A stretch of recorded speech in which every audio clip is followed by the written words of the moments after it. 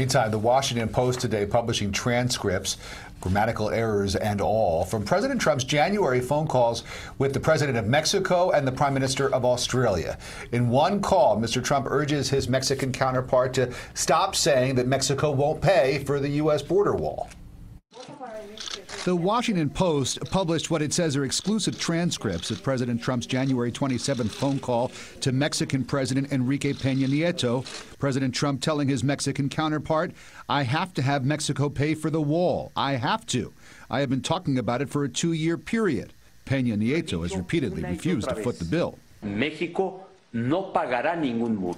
President Trump telling the president, whom he called simply Enrique, that he can no longer say that to the press. "If you're going to say that Mexico is not going to pay for the wall, then I do not want to meet with you guys anymore because I cannot live with that."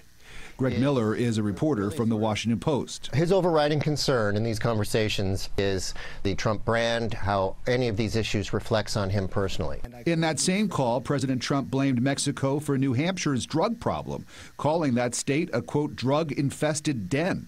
New Hampshire Senator Maggie Hassan said President Trump should apologize to her constituents. What did you think when you first read those words?